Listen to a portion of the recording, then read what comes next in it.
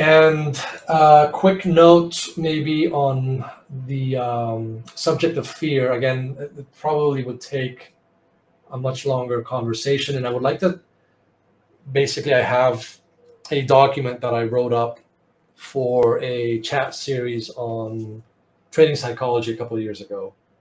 And fear is obviously a big aspect of it. And I would like to move those into video format, into the current video chat series format eventually.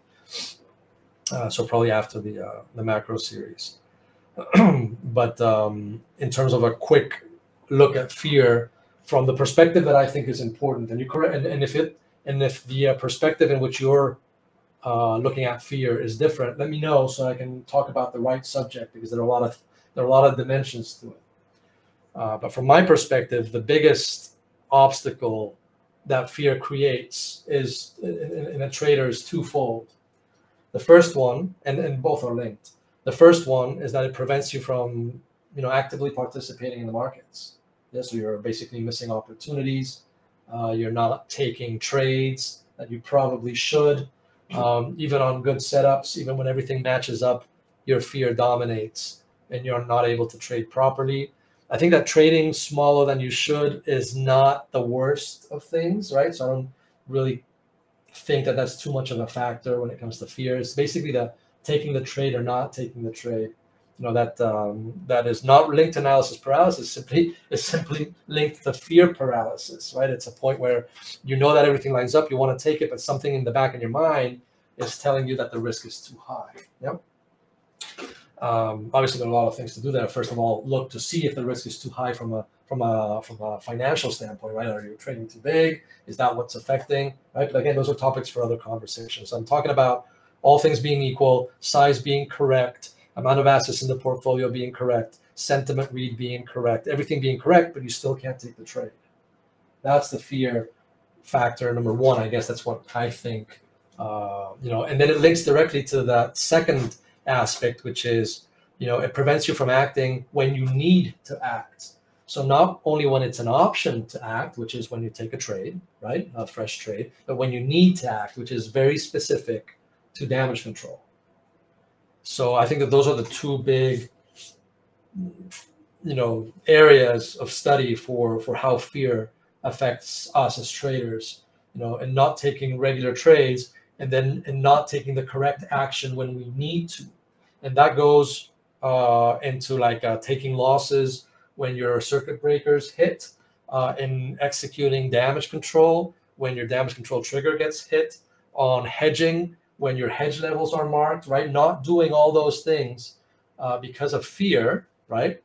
There's obviously you can not do those things out of other emotions, such as hope, which is also not a good one to have when you need to take a decisive action at the damage control level. But fear is worse. Fear is a lot worse, I think.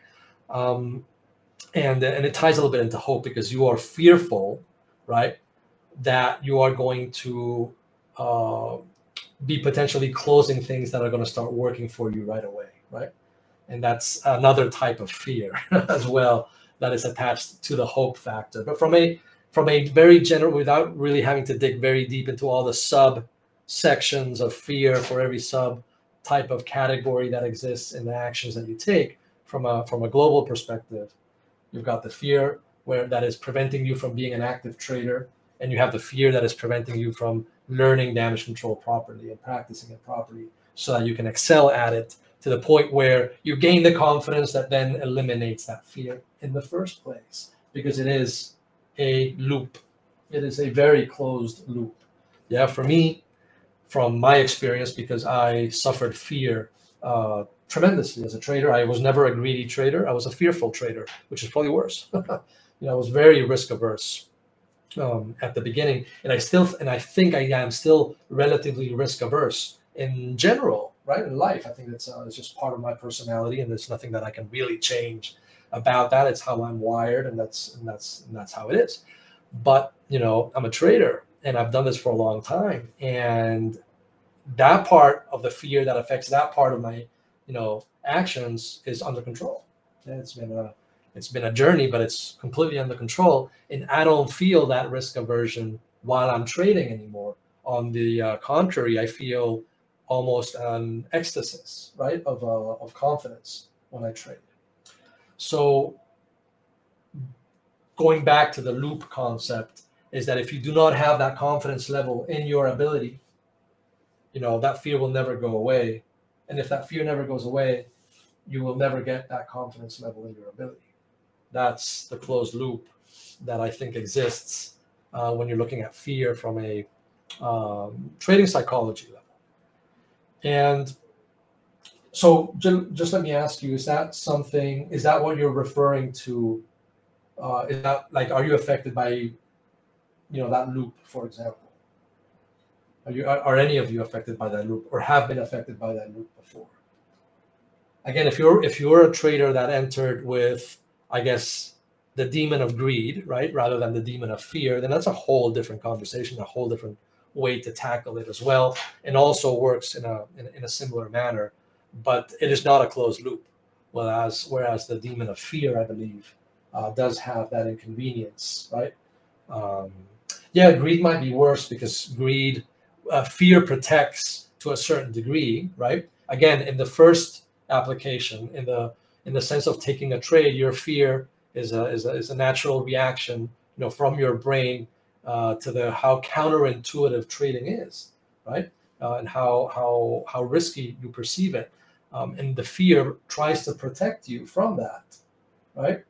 Whereas the fear, right, in the damage control environment is another type of fear. Again, we're going into multiple levels. It's not the same type of fear, because that fear is not protecting you, because it's causing you to do something that is detrimental. Yeah, it's causing you not to follow a trade plan or a damage control plan. It's causing you not to take your losses when you're supposed to take them. Yeah, it's causing you not to hedge or wash when you're supposed to, and it's on paper detrimental to you. Yet that fear is being triggered and is controlling you. Whereas the fear of taking a trade, right, in general, does have as a secondary effect that, purpose of protection. Yeah. So again, two different things in that double category overview category. But yeah, I agree. Overconfidence, greed is probably a lot worse, because you're going to have a lot more of a chance of risk of ruin from greed than you are from fear. If you're just trading regularly. Yeah, I'm sure there are some strategies where fear is more dangerous than greed, but again, on a traditional trading level, in most cases, you being a greedy bastard is going to get you. It's going to get you screwed, right? Whereas being fearful is just going to keep you out of the market, for the most part. Again, there are always exceptions for that. But I agree with Daniel that greed is probably much worse. But it's also easier to deal with. It really is. Greed is a matter of discipline, while fear is a matter of overcoming a very powerful emotion that prevents you from acting. Whereas greed, is something that you just have to prevent a specific action. You can actually probably, set a series of steps in motion to stop that much faster than you would to have to remove the fear from a fearful trader. In my opinion. But again, greed is for another discussion, I think.